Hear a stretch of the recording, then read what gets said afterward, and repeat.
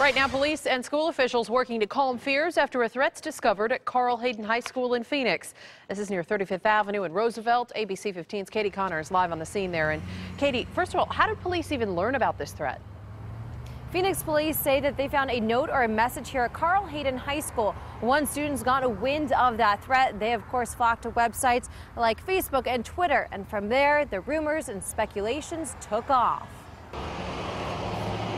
The details are limited. So it's pretty scary. We got scared and everything. I'm worried about it. But the threat of a school shooting is real. My son and my daughter just told me that they found a letter on the bathroom. A note at Hayden High School warning of a shooting this Friday. Not knowing if it's going to happen or not, if it's true or not. Word about the threat quickly spread on social media. Students posted their fears on Twitter and Facebook. We don't know if we're going to send the kids on Friday. Parents like Olga Gonzalez have a reason to be worried.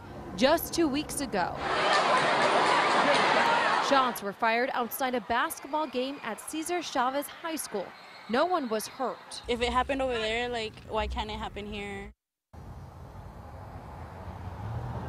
Some of the parents I talked with are upset that they haven't been notified about the threat just yet.